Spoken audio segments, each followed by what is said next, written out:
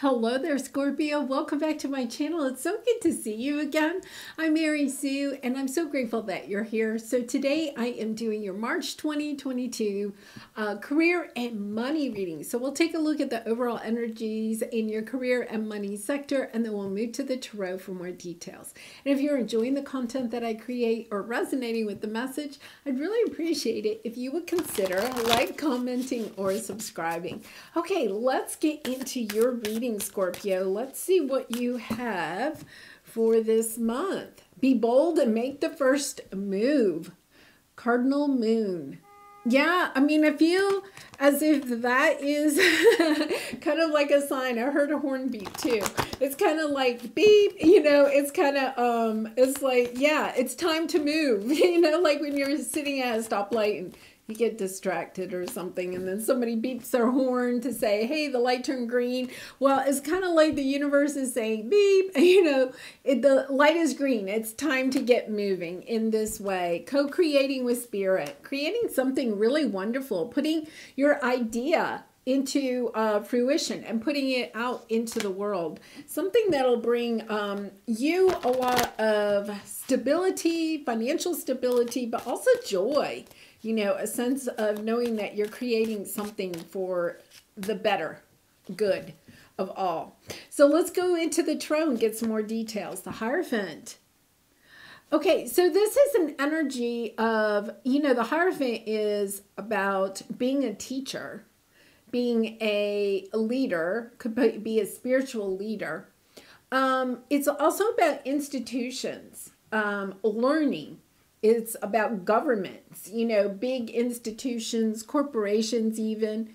But I get a sense here that, look at this world. You're stepping into a new chapter, wanting to step into perhaps a new career path. Opening yourself up to being a teacher of some sort or seeking knowledge in some area. So we will go ahead and we're going to clarify these. Okay, this one. Yeah, your obstacle is work. You're not working. You may have an idea, but you're not working on it. It's time to be bold and make the first move. Really, I wonder if, it could be that you have a partner. You see how there's an owl and then a little girl. You could have a partner that you're thinking you want to work with or you are working with, but you see how the owl has a lot more wisdom than the other person, than the little girl. So you could be either the owl or the little girl, but there's like an imbalance of energy here, an imbalance of who's doing the work, of who has the knowledge of how to take this forward. And it may mean that you may be the one that has to, Six of Swords, take whatever is going on in your career and money sector from a sense of turbulence into more calm. You just may have to be the one that takes the lead. So say it has to do with your finances and you feel like your finances, money is kind of tight and you may be in a marriage or long-term relationship because the Hierophant can, represent that too. But it's kind of like you may have to take the bold move to say, we need to stop eating out as much, or we need to be saving more or something like that, like, making the move. Or looking for new jobs that pay more, something like that. But it doesn't have to be in a relationship, There's some area here, of dropping a burden. I feel like there's some burden that needs to be dropped. And it's kind of like, I feel like you're being called to be the one that drops it. Because here's the Page of Cups. Yeah, this is your advice. Adding a little love to the situation of, for some reason, I feel like this has something to do with a relationship, finances, or your career in a relationship. But there is a move that you need to make. The Page of Cups, a lot of times to me, means loving yourself expressing your own love, perhaps teaching others because it is a love of yours. It's about stepping into this energy of loving. And even if it's kind of like you feel like you and your partner have to cut back on expenses or something, it's because it's out of love. It's kind of like, well, we're not going to have enough on down the line if we don't make some decisions here. Yeah, so what do we have here? King of Swords. Getting really clear about what direction you want to go in. Of cutting out the things that no longer serve you or serve your relationship as far as career and money are concerned. You know, making a plan and sticking to the plan. Yeah, Eight of Wands, taking action. I really feel like you're being called to take the action here. So let's go ahead and clarify. So let's look at this Hierophant that you have in the present energy. Eight of Cups, Two of Wands, Seven of Cups, King of Swords on the bottom. So you could be dealing with an air sign. That's Libra, Gemini, or Aquarius.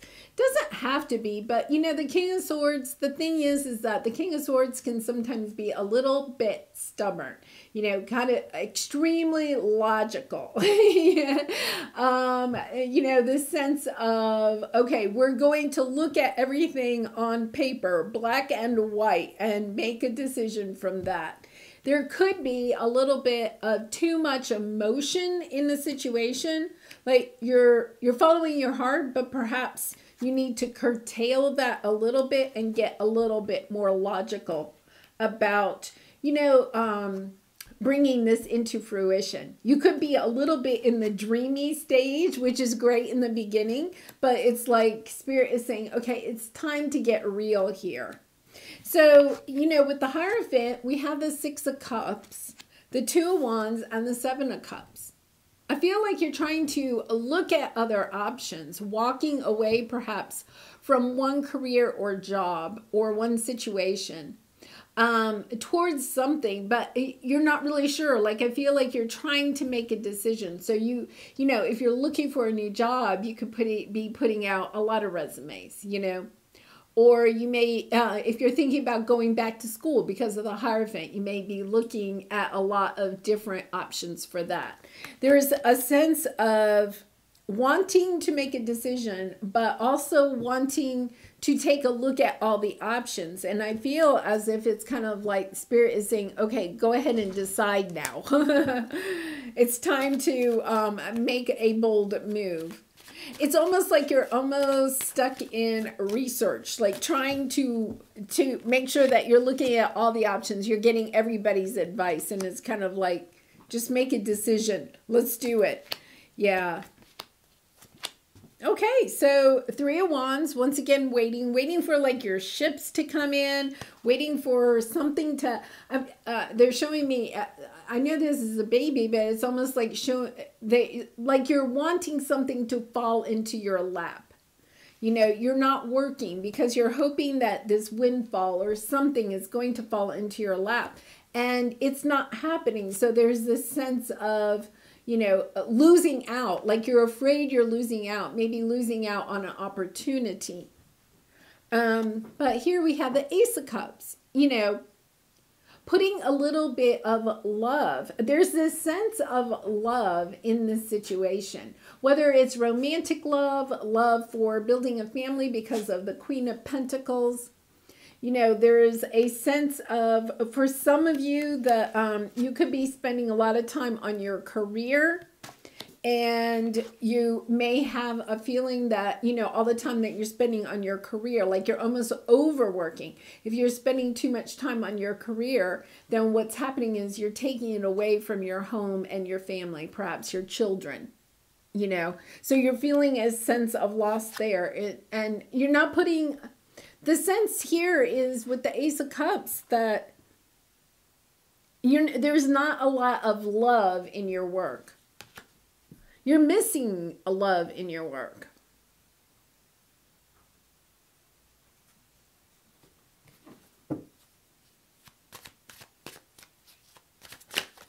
So let's see what the Page of Cups is about. This is your advice. Really interesting energy. 6 of Cups on the bottom. You know, a sense of wanting to return to something. Wheel of Fortune, 10 of Wands. Wow. Okay, so here's the thing. You have the Page of Cups here. This is your advice. There's something about apologizing, forgiving, loving something here. Whether it's an actual person or if it's your work, is probably going to be a little bit different for everybody's situation. But there's this sense of overcoming your need to be independent and free. Because we have the 9 of Pentacles, you know, of being independently wealthy, of being single and mingling. You know, there's this energy of wanting to do something on your own, or being financially stable on your own, of being free from a certain situation. For some of you, you may be thinking about leaving a relationship or a marriage, and kind of having this sense of, can I have my independent freedom? There's this I feel like you're toying between being single and freedom. And that could be even in just your work, like wanting to start your own business, or wanting to have more autonomy in your career. And then there's the Empress, where the Empress is kind of like all of the queens together, right? Allowing things to come into her life, of building new things, you know? And I feel like you feel as if you have to defend yourself in this situation. You may be wanting to build your own business, but there could be, you know, your financial situation right now, or your relationship, you know, your family situation, let's say, is, you feel like a burden is there. There's something about dropping a burden. And you have the 6 of Cups here with the Wheel of Fortune. Looking back at the past, something that you may have wanted to do even as a child. And bringing it around, looking at that situation, why you didn't do something, and then going back and getting the lessons, learning the lessons from it, but also getting the wheel to turn in your favor and bring in blessings. But you have to, in order to do that, you have to drop some burden. There's something here that you think, at least you think, is holding you back. Yeah, Queen of Wands, Death card, there you are. Wanting to transform. You know, wanting to drop this burden so you can step into this energy of the Queen of Wands. There's something that you really want, Scorpio, that has such a lovely energy to it. The Queen of Wands, the 9 of Pentacles, and the Empress. This is an energy of just being independent, building the life that you really want for yourself, being super confident. The Queen of Wands and the 9 of Pentacles are both very single energies. Now, I'm not saying that you have to leave a family situation or a relationship, but in your work, that is what you are longing for. For some of you, you may also be thinking about leaving. There's something about perhaps a family situation that is a burden to you, that you feel is holding you back from being who you really want. Want to be. If you think about it, these 3 cards are like what your soul is calling you to do, to create something beautiful, to step into this energy of confidence, of knowing that you can create whatever it is that you want. And that you can have this very kind of, at least financially independent life. Even if you're still in a relationship or something, just knowing you don't have to rely on that person for money. You know, a sense of you can do it. and loving yourself enough that you take the bold move in order to move into this direction. You know, I feel like you have to be defensive to stand up for yourself. But here you are, standing in your power, saying yes. You know, I'm not happy with what is going on in my career and money sector. I really and truly want to make some changes. I want to have the wheel turn in my favor. And I think for a lot of you, it is taking a look at something that you may have done in the past or even from childhood, something that you dreamt of doing and really bringing it into fruition. So let's see what we have here. Yeah, look at this. Knight of Wands taking that action. Knight of Wands is very bold.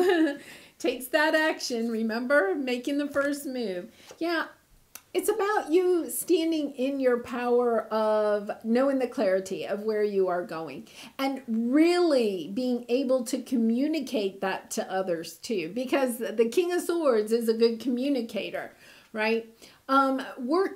Putting your time and energy into bringing balance into your life. There's obviously something that's not balanced. And then we end with the Hierophant. You know, once again, perhaps being a teacher or being a mentor to other people in your line of work. Perhaps going back to school if, you know, you feel like that is part of what you need to do in order to gain this balance. Yes. Okay, let's pull a creativity oracle card. I get the vision of you just, it's kind of like you sit down to dinner one night and you announce, like the King of Swords, you announce, this is what I am doing. Like you decide, I'm going to go within. I'm going to love myself enough to follow this dream. And it's like you sit down to the dinner table and you tell your family, whoever that may mean, right? You tell your family, this is what I'm going to do. And there could be this little bit of what? Where did that come from?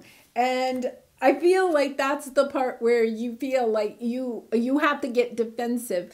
But I think the thing is you don't have to be defensive. Instead, step into your confidence and share your story with whoever your family is, right? Or these people that you need to talk to about making this change. It could even be your employer or something where you're like, I need to make a change here. There's something I want to do that's a little bit differently.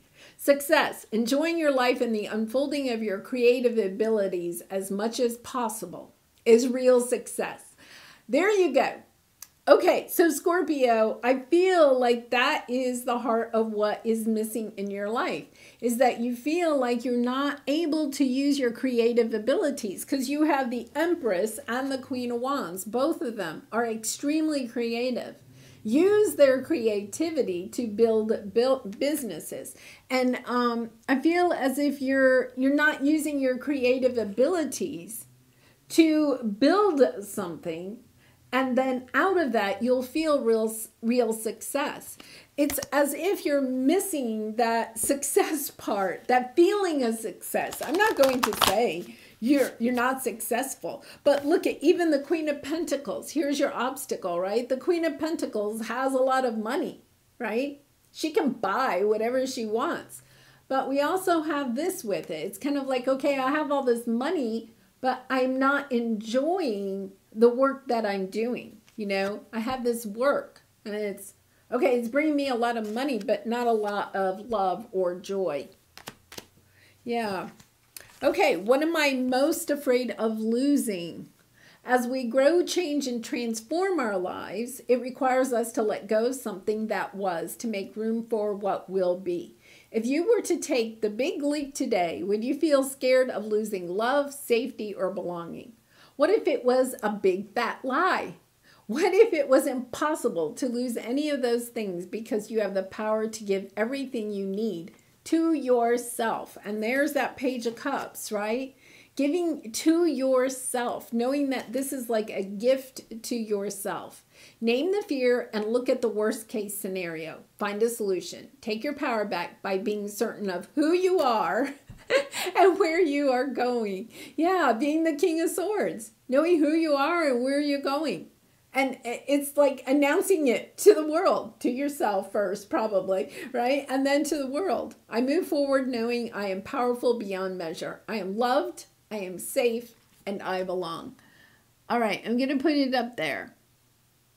Yeah, I think it's going back to what creative abilities, talents, gifts do you have that you're not able to use right now? Because I think that's the key is, you know, there's something, our creativity is part of our soul, of who we are, of why we are here. And it's, you know, tapping into that and then being able to use it in our work gives us purpose in life. If you're just working a job to make money, to make ends meet, sometimes we have to do that, right? But it doesn't bring a lot of satisfaction. It's when we have our heart and our head aligned with our soul purpose that we get the clarity of why we're here, and then making choices that stay in alignment with that. So what do we have here? You will only see the way by making the way. You know, this sense of you needing to go inside, finding what it is that's missing in your life, what creative ability you would like to use in order to build a business or to make money, right? And then you have to make the way. You have to decide what that is, stand in that truth, and then make the way forward for yourself. Ambition. I am ambitious and do not procrastinate or waste time being negative. In other words, be bold and make the first move. That's a lovely, lovely thing. Yeah, you know, you could be feeling as if there is a person, situation, even a family situation that's holding you back from what it is that you really want to do. Well, then it's about taking a look at that and not allowing it to be the excuse, finding solutions to fix that problem, because you could be kind of like stuck on, okay, I'm just going to focus on the excuse instead of focusing on the problem for the, you know, I mean, the solution for the problem that the excuse is. You know, perhaps you feel like, oh, I'd like to go start this business, but maybe you have young children. You're kind of like, well, I can't go start a business because I have these young kids that I need to take care of. But it's about finding a solution, you know, trying to find people that can help you with your child care needs that are going to be loving and caring of your children, but also allow you to move forward in working your soul's purpose. All right, well, Scorpio, I am going to leave it there. I do wish you much love and light in this situation. If you did resonate with it, I do personal readings if you would like to go deeper into your situation in any sector of your life, but especially your career and money.